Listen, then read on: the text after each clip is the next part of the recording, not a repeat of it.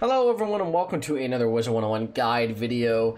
Today I'm going to be showing you guys my two favorite spots to farm for jewels in this game, because I think that jewels are very important and not a lot of people know where to farm for them. So I'm going to give you two of the best overall in my opinion, but obviously there's more. If you have any more that you know, leave it in the comment section below. I'll definitely pin it if it's, really helpful, and I'll definitely like it and heart it as I always do.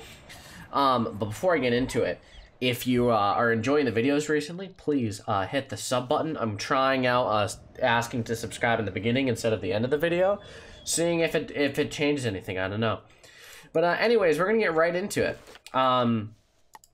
As I'm walking to the first place, which is in Mirage, I would like to say I am sorry for the lack of Wiz series uploads recently. I've just been a bit busy and just have found these shorter videos to be easier. Work is slowing down and will probably stop soon, so there'll be like a week or two where I don't have a job, because I have a seasonal job currently. So during that time I'll probably be able to focus more on the different things. But yeah, we're getting into right here the first mob, which is the Death Gulcher. The Death Gulcher is found right here in Mirage. You can follow where I went and go to it. Now, I like the Death Gulcher for a few reasons. One, they drop Power Pip Jewels. Power Pip Jewels are very useful because Morganth, Athames, and Blade of Fell Titan, and the Graveyard Athame, those all have a triangle slot, and in my opinion the best use of that triangle slot is a Pip Jewel, because Pip Jewels are incredibly useful. Accuracy Jewels aren't very useful because most Malistaire gear gives that. You can see they give Block Jewels, they also give Crit Jewels. They're only the 13 version of Crit Jewels, I believe.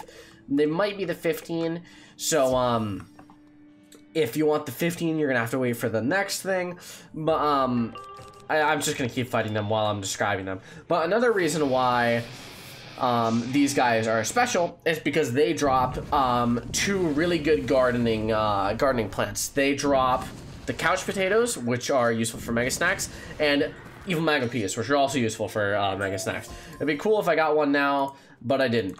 You can see they also drop accuracy jewels and stuff, but they drop a lot of really good jewels that are incredibly useful for your wizard, but the Pip is probably the best one, and the plants are important as well. Next is going to be more for pet jewels and critical jewels, and these are probably my favorite people to farm for jewels in the game. It's how I got probably most of my critical jewels, and definitely how I got most of my pet jewels. And you can see I have a lot of pet jewels right here. I have way more in my bank, but those are the ones off the top of my head that I can find. But anyways, I'm going to show you right here. You come down to the aerial jungle in Imperia, and I believe you take a right directly here. I'm getting stuck on all the trees. And here we are, the Calamar Raiders. Now, both of these enemies are incredibly useful, or incredibly good, because they're both incredibly weak. They both have less than 2,000 health, and oh my god, I pip failed. That's just tragic. Okay, these ones actually have 2,100 health, but if you have, say, a duo, and I'm sure you could probably find people farming these,